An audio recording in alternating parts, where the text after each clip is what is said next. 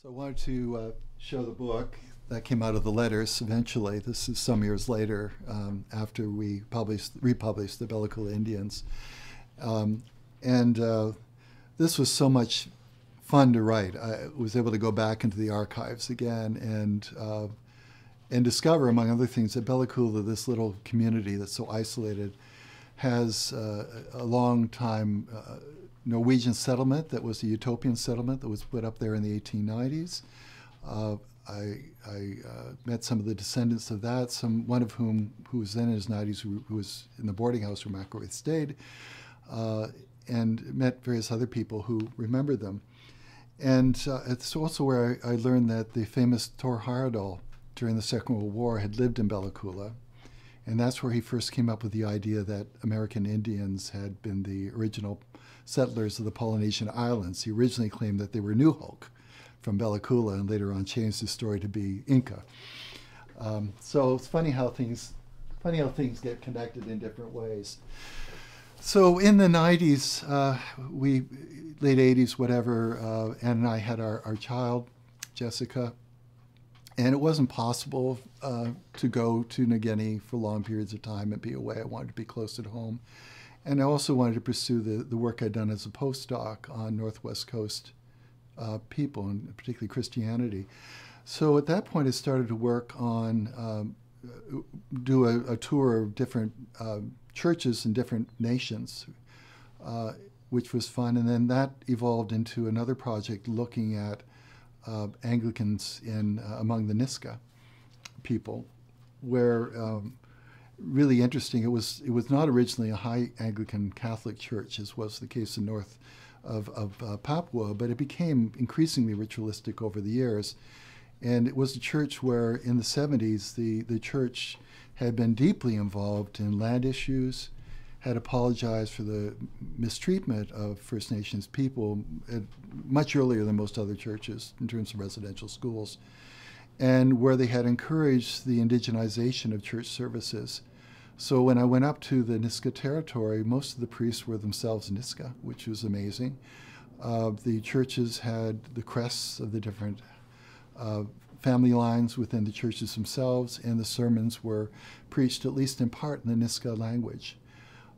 So it seemed like a very interesting parallel case to what I discovered in New Guinea. And of course, there were many differences as well. And one of the differences was a very different kind of field work, in part because one is working on a reservation kind of situation, an area where people have experienced extreme disrespect and mistreatment from government agents and from anthropologists and others in the past. So it was far more suspicion than I had encountered in New Guinea. Interviews were more challenging in some ways to do, although they were wonderfully rich and people were very, very generous with their time. But I just found the need to organize things in the new way did not appeal to me the way that I had back in New Guinea, where I could just be walking through a village and be invited up to sit on a veranda and not worry so much about paying people for interview time and things of this nature, although we give generously when we do research in these places. It just was a very different style of research that I found much more challenging. But the stories were fascinating and I think really important. And I did publish one major article on this, and I've since published a number of things on missionary ethnography on the Northwest Coast too, which is another one of these areas of a kind of semi-lost literature that has rich, rich information on the traditional cultures and changes that have occurred in these communities. And I'm very pleased to see that more and more young scholars are now moving into studying Christianity and First Nations, and not least First Nations people themselves. So that's been very gratifying to see. Another thing I kind of experimented with was to study white Christians. And so another project I got involved in, care of Simon Coleman, who at that point had not moved to Toronto, but was a scholar of Christianity in England, was on world creationists, on this belief among several lines of Christians that the world is 6,000 years old and that the Genesis has to be taken literally and so forth, which has always been thought of being as a very American phenomenon. And in the course of talking to Simon, I got interested in reading about it and learned that some of the most important creationists actually had been Canadians who had gone down to the United States and found their fame and fortune, but had come up with the ideas up here for some reason. I became curious to know why creationism had never caught on in Canada the way that it did in the United States, or if it had, why we didn't hear about it, because you have these massive political battles in the United States and nothing in Canada. So we actually had a battle over creationism being taught in high schools in Abbotsford here, near to Vancouver. And so I made that my new field site. And I spent a wonderful season interviewing creationists who are really nice people and reading these wonderful publications about our human ancestors playing with the dinosaurs, the design manuals for the Ark, trying to work out how they could fit all the animals and dinosaurs onto it. And, you know, this weird kind of, for me, kind of weird and wonderful work of people who, you know, I found tremendous respect for them. And really, they really were very polite, and they really, it's in some ways like when my New Guinea friends would talk about spirits attack and all the rest of it, it was very real for them. And they weren't forcing their beliefs on me or anything else. It's just the way things were. So that was an interesting cultural experience with people who looked like me and talked like me, but have wildly different kinds of worldviews than I do and are passionately committed to it. And it's a kind of perspective I'm still very interested in. I'm a big fan of the work of Tanya Luhrmann, who is a Stanford anthropologist who has been studying New Age evangelical Christians, you know, who talk in tongues and all the rest of them, and basically taking them seriously. And I think this is a really important aspect of being an anthropologist. Is we most of us have these blinders in certain areas, and so for a Western anthropologist, it's definitely Christianity, because most of us growing up have rejected the church or the synagogue or what have you, and so we look at it with some suspicion, and not it's not that that's a bad thing. Many Christians I know look at their missionaries and others with tremendous suspicion as well, but it's really important from an anthropological perspective to try to understand things from people's own perspective and points of view. And Luhrmann has done this brilliantly in her work, and she's taken a fair amount of hits for it. But she asks the question, what does it mean when people say that they talk to God, they have coffee with God, they take walks with God? What does that mean? How does that feel, and so forth? And I try to some degree to do that same thing with my creationist work. It's like, what does that mean to be a Canadian creationist, though, as opposed to an American one? So we live in a wonderful multicultural society of tolerance. And I realized that this helped explain why this was a huge political issue in the United States, where you have freedom of religion, you know, in the Constitution. And it means the government can't impose a religion, it can't favor a particular religion. And people fight about religion all the time. It's very political. We come up to Canada, and it's partly tolerance, and partly it's just not something people fight about a lot. And so the blow-up about creationism in Abbotsford lasted for a couple of months, and then it just died down. Creationism, I know, is taught in high schools in Alberta and so forth, but people don't get so worked up about it. They find quiet ways of compromising and all the rest of it. It's very much like how I learned how Canadian provincial governments have long had separate schools, you know, incorporating other religions, you know, basically within a general kind of syllabus, as long as that's accepted and so forth. And somehow, by no means perfectly whatever, Canadians just don't get so excited about religion. You know, and this helps explain why you can have creationism here and people just don't care that very much about it. I also got very interested in this from a First Nations perspective, because many First Nations people are, in a sense, creationists. Their traditional stories for the New Hulk have the ancestors coming down from the sky as animals, and when they get on top of the mountains, they throw off their animal cloaks, they become humans, and the cloaks go off as animals. They can still communicate with each other. So their version of Eden is this coming down from this house in the sky. It's a creation story. And all the First Nations have creation stories. And many of the First Nations have become evangelicals who also believe in the Christian creation story, and they meld the two together. But they're sincere. And so part of what I struggled with that article too was just, again, as a responsible anthropologist, how do I respect this? And how do I portray this? I'm not going to make fun of this. I'm going to try to understand this and put this into words as best I can in a respectful way. Because it's just sort of a wonderful example in some ways of the creativity of the human mind, that people can put it together. And it also struck me as wonderful to be in a country where this doesn't turn out to be a huge political fight and people have to divide themselves to the degree you find in the United States. So that was another great learning experience. So I was doing this work on the Northwest Coast, doing this work with Canadian creationists, publishing a few things on the Maisin, but not getting back there very much. And then out of the blue, in 1995, I get a letter from one of my older brothers in Uyaku, in which he writes, among other things, I'm going to be in Berkeley, California.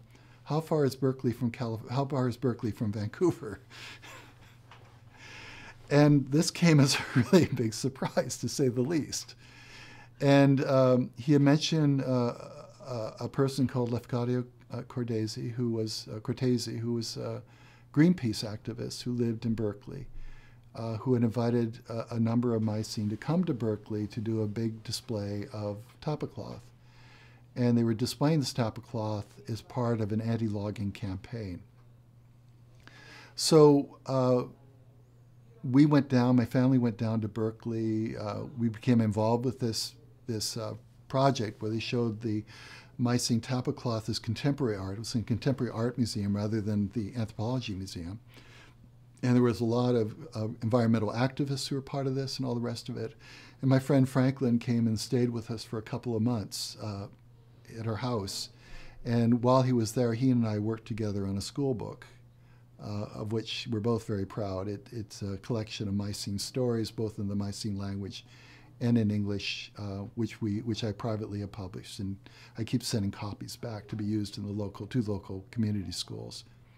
And out of that project also came another one, which is a record of Second World War stories. Men were carriers during the war. Maisin women experienced the effects of not having their menfolk there, as well as having a volcano go off in their backyard during the war and the threat of Japanese invasion.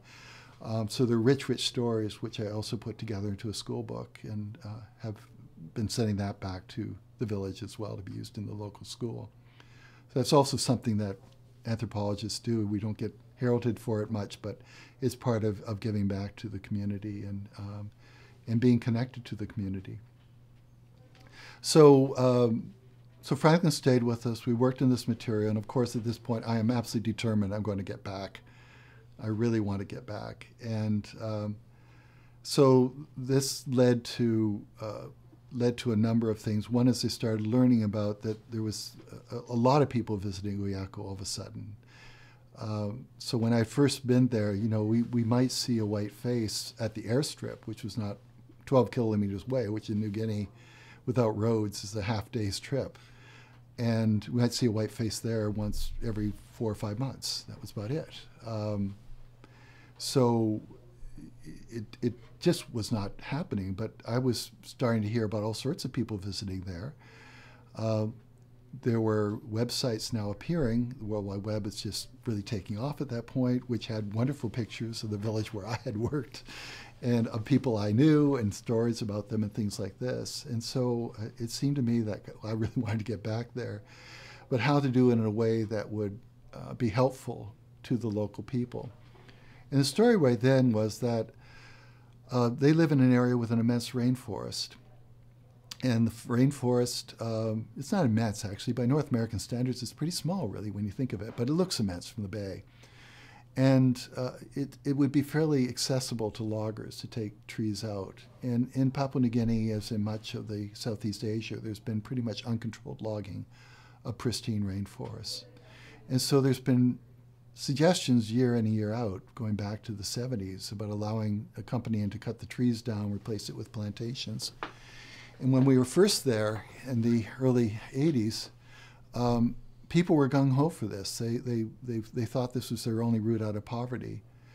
But something happened in the 80s where most people changed their minds. And part of that was education. One of the first biologists in New Guinea, my friend Lester Seri, is a Maisin, and has worked with many international biologists and botanists like Tim Flannery and so forth. So part of it was education, part of it was the awareness that they were hearing from other people around New Guinea that people got ripped off and they didn't get real money for their lands, which were destroyed. There were no plantations, it was just this mess of tree stumps and bramble that was being left behind. So for whatever reason, they turned against it. And they did it in a very interesting, smart way. About a third of the Maisin population lives in towns, and this is because they had early access to education. And so even though the villages are quite isolated, there's a lot of really well-educated people who have come out of them, and they're quite connected. And so some of them are in government, and they know the ministers and so forth, and others are very good with publicity. So they started connecting up with environmental activists at that time, including this friend, this guy, Lefcadio, invited them to visit the area. They came in, they saw how beautiful it was, how exotic it was. You have all these women with tattooed faces, they make tapa cloth. It was kind of like the perfect place for an environmental activist to be, because the people look so darn traditional. Yet you can get, at that time, you could get there within a day from Port Moresby, because there was a direct flight. And then if you had a dinghy, you could do it all in a day. Lots of people could speak quite good English. It was easy to bring in your own food and all the rest of it, so you didn't have to eat the local stuff. And, you know, so it was very accessible. And yet it looked really, really pristine. So it worked really, really well for activists, part of whose job is to raise money to keep their work going. I'm not saying this is criticism, it's just the reality. So Maisin suddenly were besieged by people coming in. There were 2 flights a week from Port Moresby. Every flight had activists who would come in for 2 or 3 days. And the activists were coming in from all over the world at that point. So I arrived in 97, spent 6 weeks there. And I met a lot of these activists, including a group of Japanese scientists who came in with this amazing Japanese nun, Sister Yasuko, who was a feminist person, wanted to save the rainforest, tiny person. Maisin were terrified of her, because she spoke very, very loudly and kind of, which you don't do there. And because she was very generous with them. She bought them a satellite phone. I mean, these places are very isolated and things like that. She would tell them they have to preserve their culture. And then she would tell them that men and women have to do things together. So this is a society where men are very dominant over women. Sister Yasuko would actually order women to be on the shelters eating with the men, which is something that you never would do traditionally. And I remember one time when this was happening, one of my Maisin friends whispered to me, "This is torture." But they loved her all the same, and they would kind of tolerate this stuff. So it's something else I learned from this time. These activists were coming in, they were having workshops on raising butterflies, on sustainable logging to be used by the local community, on all sorts of projects where people could earn money without selling out their lands, the major one being tapa cloth. So they were working very hard at building up a market for tapa cloth, both in Papua New Guinea but overseas as well. And so, you know, and really doing a good work in that respect. You know, I felt guilty. I mean, doing much more than I had ever done.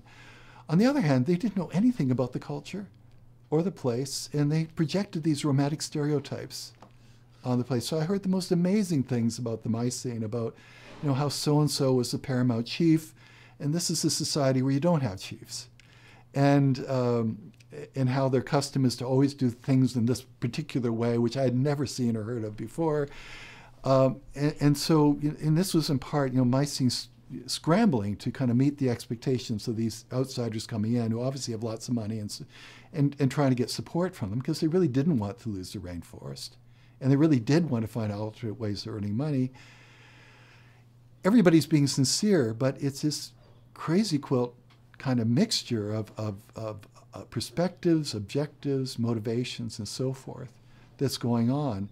And meanwhile, film crews are coming in, CNN came in, the Australian Broadcasting Corporation came in to do news things. They're doing stories about how these people, Maisin people, are all warriors and how they've been isolated and how they're going to fight off the bad developers. And people got dressed up in their traditional garb and they threw fake spears and stuff like that. All the stuff got into the films. And yet they're interviewing people speaking perfect English. It's just, to me, it's sort of this kind of weird mix of thing that's going on that I've just found really, really interesting and fascinating just to watch. And I also wanted to help.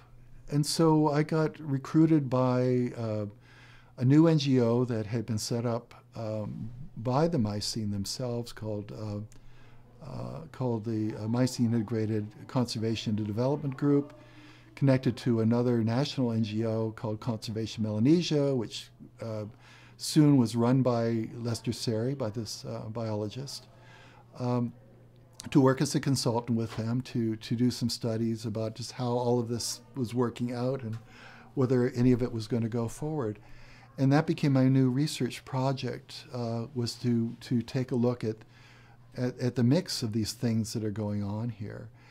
And I was just particularly just fascinated and by what does it mean with this community where all of a sudden there's people who will ask you to set up a delegation to fly to New Zealand, Australia, Germany, Korea, Japan.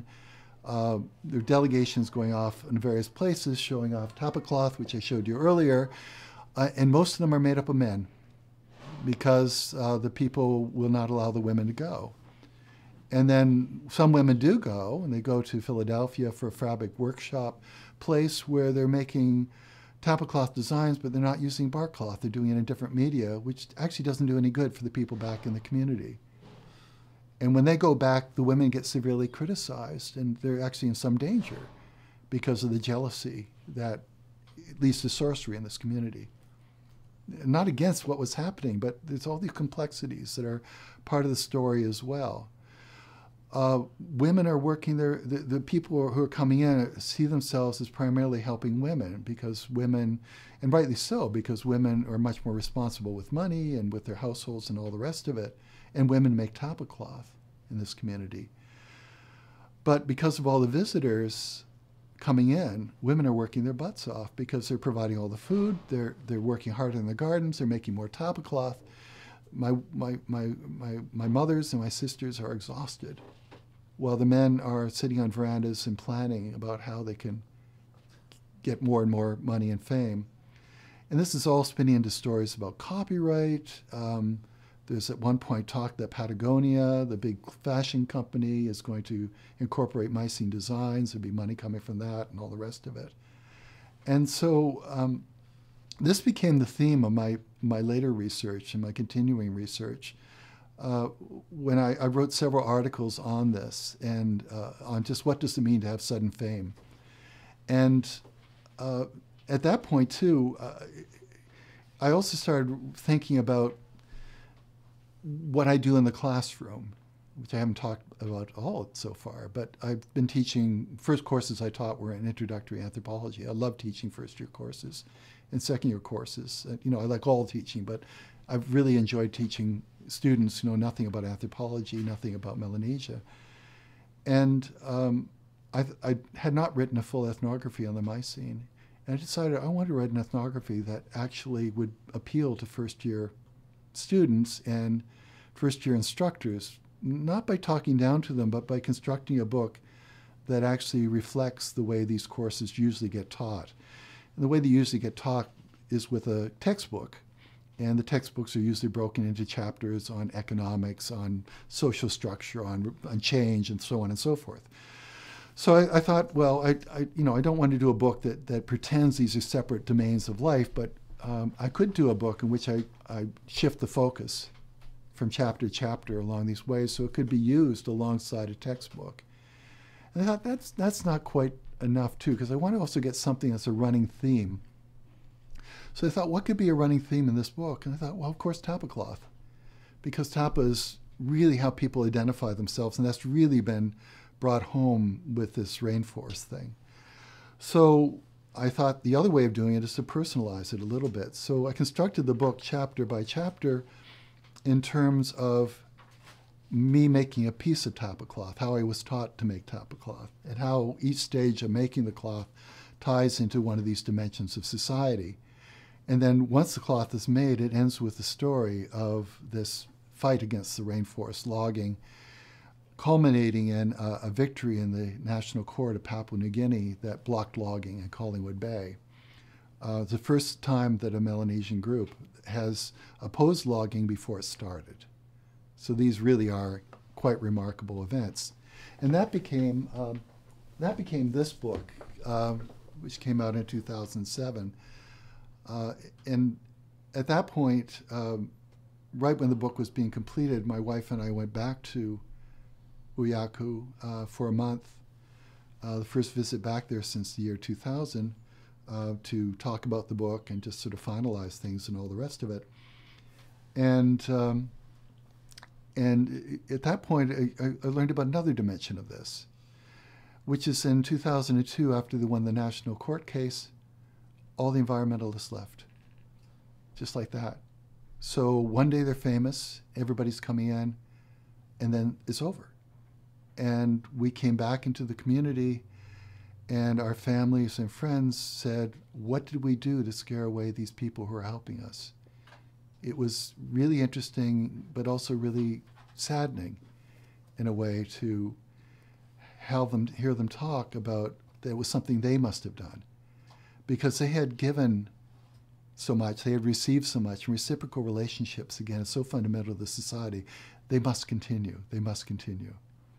And they weren't. And so people talked about that a lot. They also talked about how the local airstrip had closed down. And this is true. We had to fly into an airstrip that's 40 kilometers away to get there. And transport is just very difficult. It's very hard to get petrol for boats anymore. Outrigger canoes take 2 days to get from Tufi to Uyaku if you have good winds. So it's become much more isolated than it used to be at that point in 2007.